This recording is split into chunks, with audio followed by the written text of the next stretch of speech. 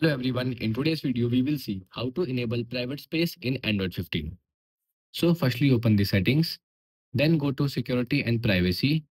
After that scroll down and then simple click on private space and then unlock your device.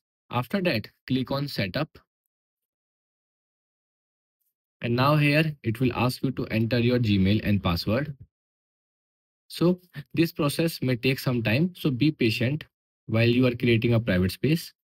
And now here click on create a Google account to help you keep data. Yes, got it. And now here enter your Gmail and password. Once you enter, now here you can choose who's are using this device. So for your child or yourself, you can select it and then tap on next. After that, read the agreement and then click on I agree.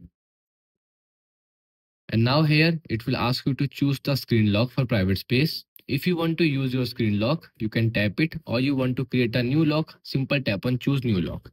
So I am choosing my screen lock.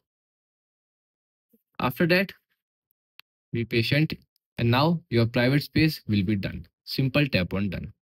Now to see your private space, you can simple swipe up to open the app list, and now here you can scroll down and then at last you will see your private space. Simple tap on lock and now unlock it. And here you will see your all apps that are available in private space. Okay, goodbye.